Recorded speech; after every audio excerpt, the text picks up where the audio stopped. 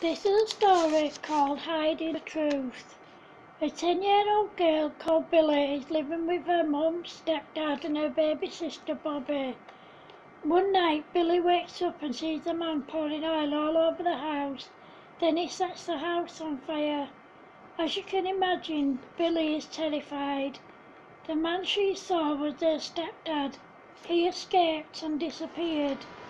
The only survivor from the fire was Billy. When she got out of the fire, she told the fire brigade that her mum and baby sister were still in there. The police asked her if she knew what had happened.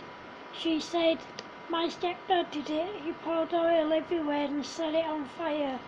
The policeman asked her, "Where's your stepdad now?" "I don't know. He was supposed to be at work last night, but I saw him light the fire."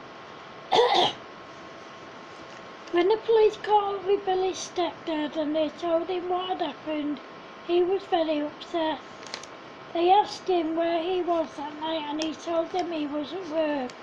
He even got some of his workmates to back him up even though he was lying. He said to the police, "My stepdaughter is a liar and a troublemaker. She has been from the start. She set one of our outbuildings on fire once on purpose. Our dog was in there and he died. Another time she locked her sister Bobby in one of the outbuildings in winter and wouldn't let her out. She was only 3 years old. She used to hit her mum in the face when she couldn't have her own way. She's really bad. She's a really bad child and she always has been." The police arrested Billy and she told them it wasn't her that started the fire and killed her mum and sister. It was her stepdad, Arthur. She also told them that all the stuff he'd said wasn't true. The police didn't believe her and neither did the judge when she went to court. The judge sent her to a Young Offenders Institute for 10 years. The whole time she was in there she stuck to the same story, but no one believed her. About 8 years into her sentence, Billy was up in court to find out if she was going to be allowed out on parole. The judge said to her, "Billy, you were sent to the Young Offenders Institute because you set fire to your home, killing your mum and sister. According to the staff, all you have done during your time there is cause trouble and fights. Therefore, I am sending you back to carry out the rest of your sentence. I only hope your behaviour improves." However, on their way back to the institute, the prison officer has a minor collision with another vehicle.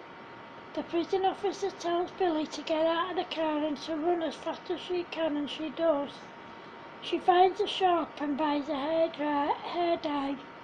She then goes into some toilets, cuts her hair and then dyes it. She then goes looking for her stepdad. When she finds him, she asks him why he set her up. He said to her, "You deserve all you get, Billy. You have been nothing but trouble from the start.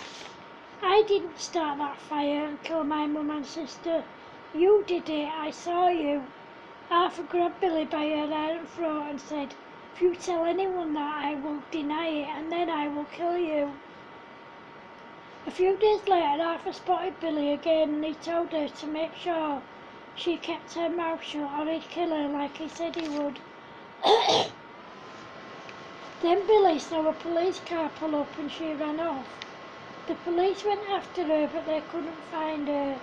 She hid in an old unused house until they'd gone. She decided to stay there for as long as possible.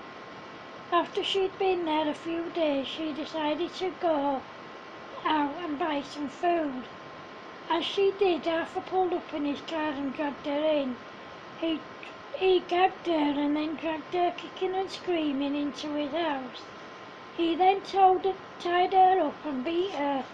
As you can imagine, Billy was terrified. Then he began to pour oil everywhere. However, what Arthur didn't know was that a neighbour had seen him dragging Billy in. They called the police and told them that ever since Arthur had lived there'd been quite a few fires and he'd done nothing but cause trouble. Another neighbour told the police that Arthur had threatened to kill him when he caught him trying to break into his shed. He also told them that Arthur came back later that night, set a rag on fire and put it through his letterbox.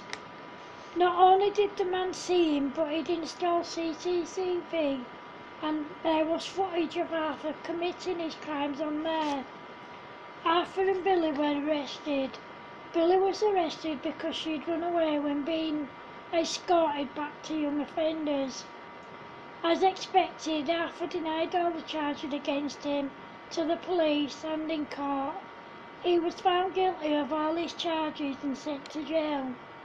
Billy was cleared of the charges against her and she was awarded £6 million by the court, and Arthur was ordered to pay her £80,000, and he was ordered to pay his other victims compensation too. Billy overcame her ordeal. She has now joined the police force, which is all she has ever wanted to do. She met and married her husband John after she joined the police force. They've been married for 10 years and they have 8 kids together, and John has 4 from his first marriage, who have lived with him since their mum died of cancer. The end. Thank you. Bye.